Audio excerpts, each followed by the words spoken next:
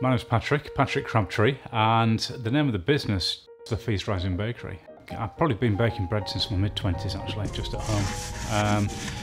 And I worked in a couple of pubs as a chef, and I started baking bread in the pubs. I felt it was good enough. While I was working, I just started to do some farmers markets from home, out of my kitchen, one oven, and started from there really. That's how it began.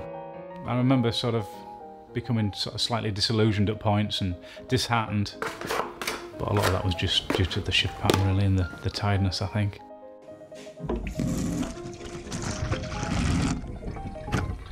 You know, failure doesn't happen really, unless the music's playing too loud and I don't hear the timers.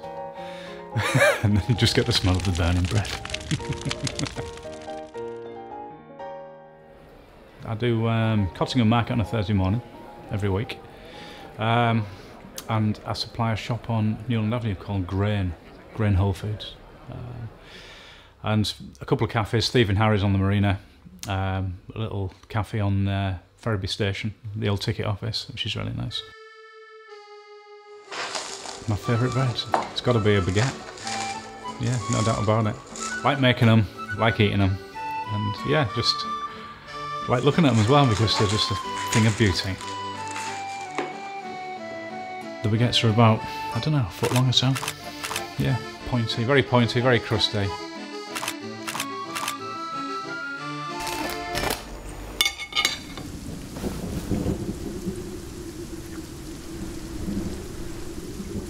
The science behind it is really, it's like a veil of mystery. Once you understand what's going on in there, again, it's really simple. So yeah, the bread making process lends itself really easily to being creative and developing new things actually.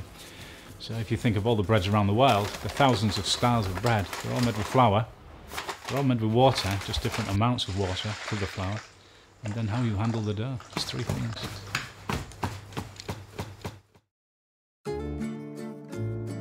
I found when I take a bag of local flour rather than a bag of somewhat anonymous, mass-produced supermarket flour, I can treat the ingredients with more reverence. There's that sense of accomplishment, isn't there, of having just maybe, I don't know, picked something up from a local farm shop, made something really good with it, that you can sit and share as part of a meal with your family or your friends.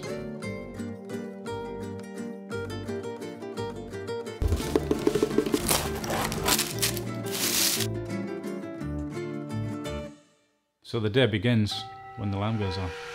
It's not a good moment, is it? Not at 2:30.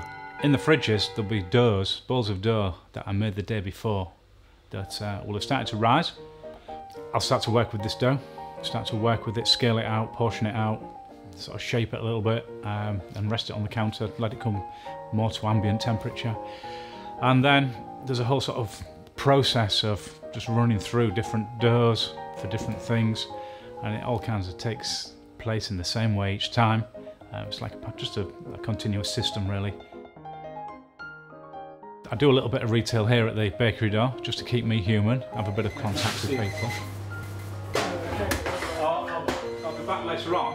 Bread's going through the oven all the time, up to about 8 o'clock, where it's all kind of loaded into baskets and whatever and taken to the market.